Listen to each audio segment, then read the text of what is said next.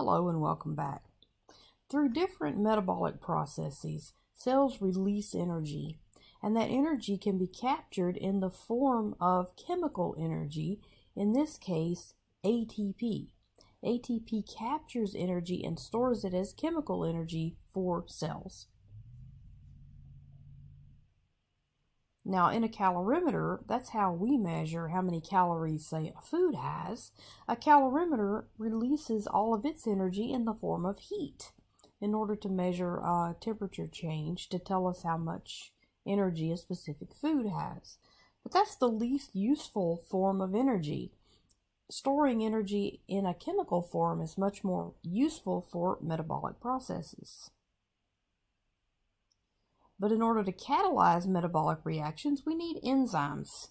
Enzymes are these large protein molecules that have binding or active sites that catalyze metabolic processes. In this case, we have carbonic anhydrase as a representative enzyme that catalyzes the conversion of carbonic or bicarbonates to carbon dioxide. So how long do these processes last? What's the time scale for biological processes? Well, it could be anywhere from 10 to the negative 15 seconds, which is very fast for like electron transfer reactions, to 10 to the 18 seconds if you consider the period of evolution.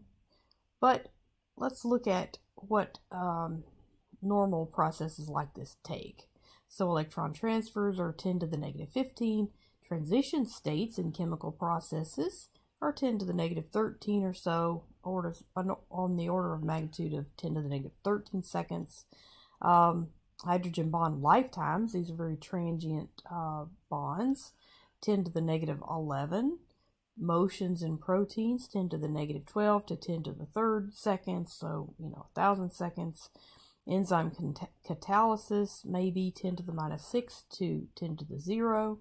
Or 1 second, right? Diffusion across membranes, 10 to the 0. Protein synthesis, 10 to the first, 10 to the second. Okay, so some ribosomes synthesize proteins at a rate of 20 amino acids per second. Cell division, 10 to the 4th to 10 to the 5th seconds. Embryonic development, 10 to the 7th to 10 to the 8th seconds.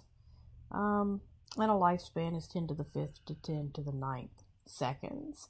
So this is the order of magnitude for the lifetime of some of these events.